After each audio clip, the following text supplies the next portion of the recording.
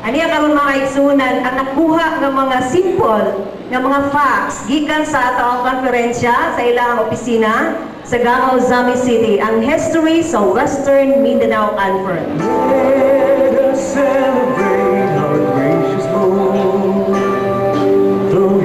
Atong pagpasalamat mga kaigsunan, malipayon kita sa ato ang or na construct nga building diha karon sa Gangao, Zami City nga maoy nahimo natong main office sa atong Western Mindanao Conference.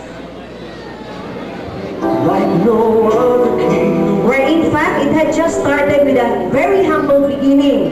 Gikan sa mga lain-lain na streets din sa Ozami City until 1985 sa dihang naka-construct ang ato ang konferensya ni anang maanindog nato nga opisina nga naa din karon sa Gano, Ozami City.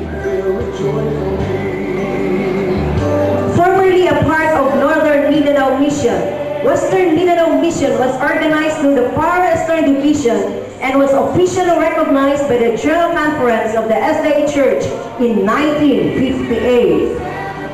It is composed of the provinces of Lanao del Norte, Misamis Occidental, Zamboanga del Norte, Zamboanga del Sur, and the Hulu-Sulu Archipelago. It started with 57 churches, mga kaigsunan.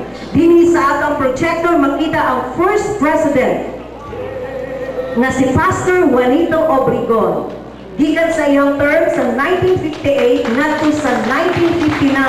Atong makita mga kaigsunan that our conference or atong mission kaniadto started with 74 churches only.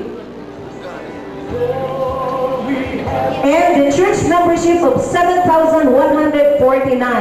We only had ordained ministers of 7 and licensed missionaries of 8. Our total tithe receipts ni atong mga panahuna mga kaigsunan was only 88,880 and 66 centavos, and the Sabbath School membership of 9,346.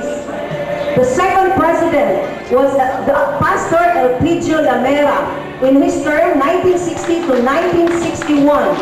O niyang secretary treasurer si Mr. Quizon. Gikan sa 77 churches ngadto sa 84 sa dihang si Pastor Bayano Aritmo ang nahimong third president.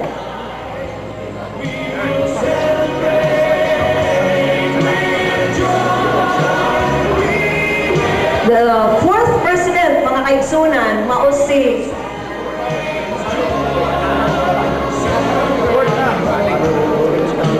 Pastor Tomas Cabaluna. Gikan ni atong 1964 to 1965.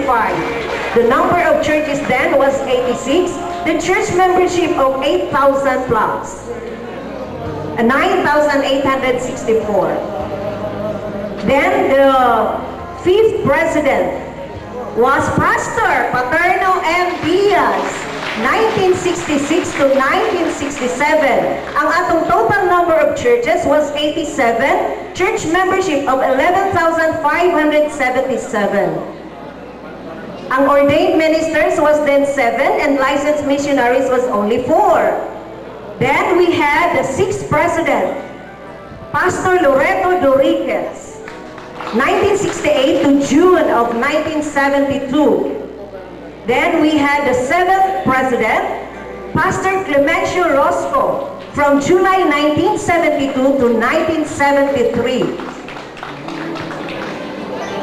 The eighth president was Pastor Tomas Rujas, from 1974 to 1976. Ang ato ang number of churches mga kaigsunan rose up to 144.